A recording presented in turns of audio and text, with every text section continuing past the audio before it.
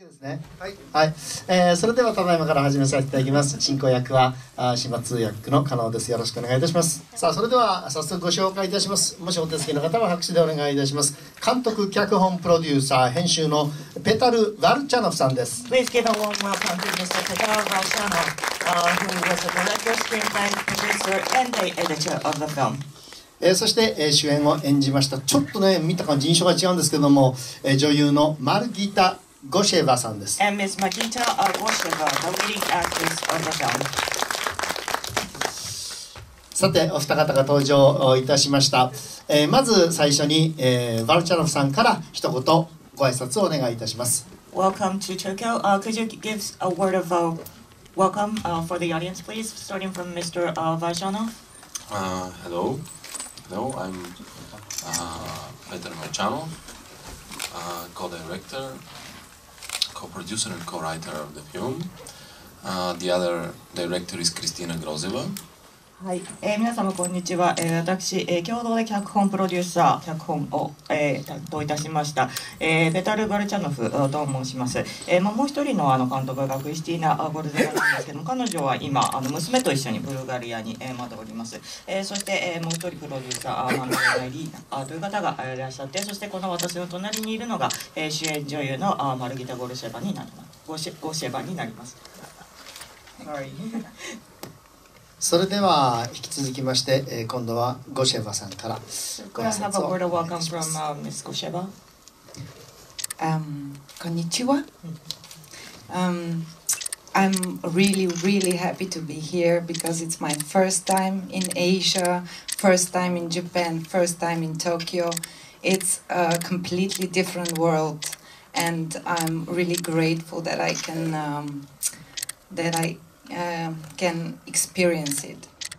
はい、皆さんこんにちは。このようにですね、来ることができて大変嬉しく思っておりますが、今回初めてアジアに来て、そして初めて日本に、そして初めて東京に来ることができました。全くこれまでの世界とは異なる世界なので、大変嬉しくこの経験ができたことを思っております。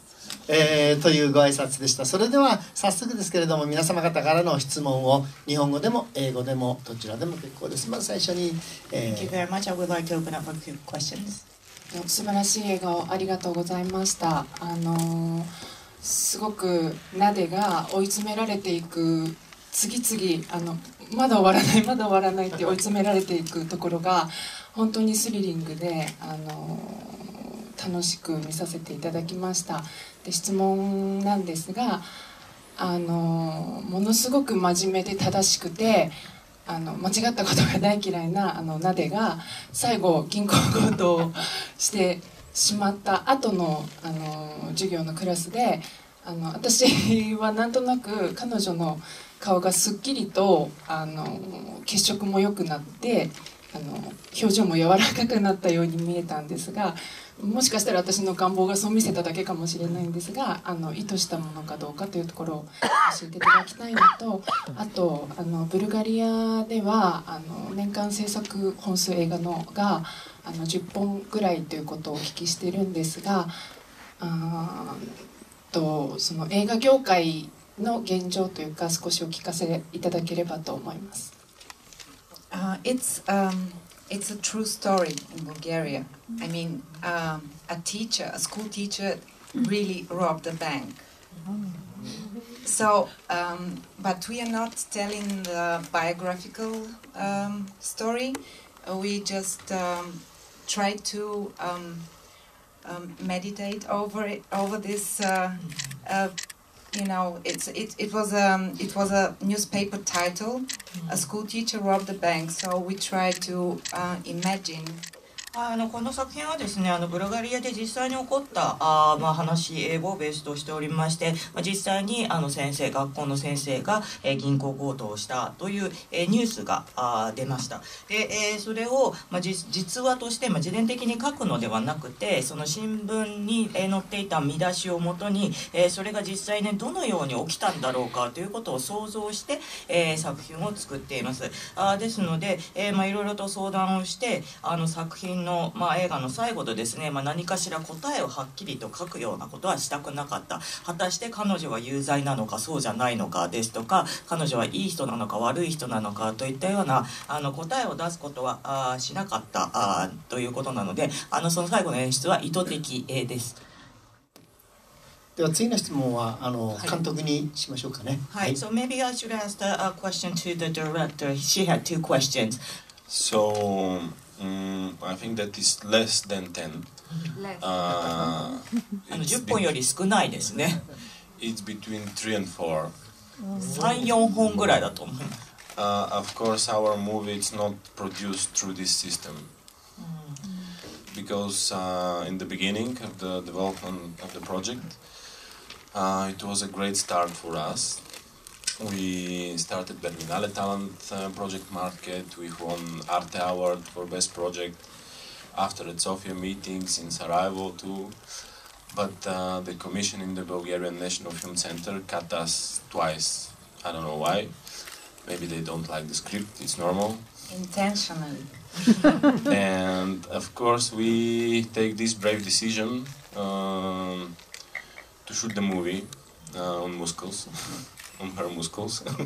この作品自体、すいません、ですね、10本以下、せいぜい3、4本しか制作されないということなんですけれども、この作品というのはその通常のシステムの中で作られたわけではないものです。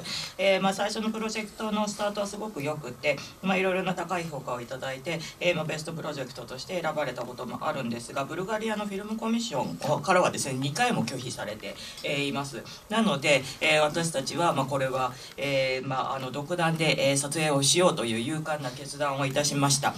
大変仲のいいですね、単純にテクニカルクルーというだけではなく、みんなすごい、友人たちが集まって、お金はないんですけれども、すごい、仲のいい人たちが集まって、制作をしたので、皆さんに感謝をしております。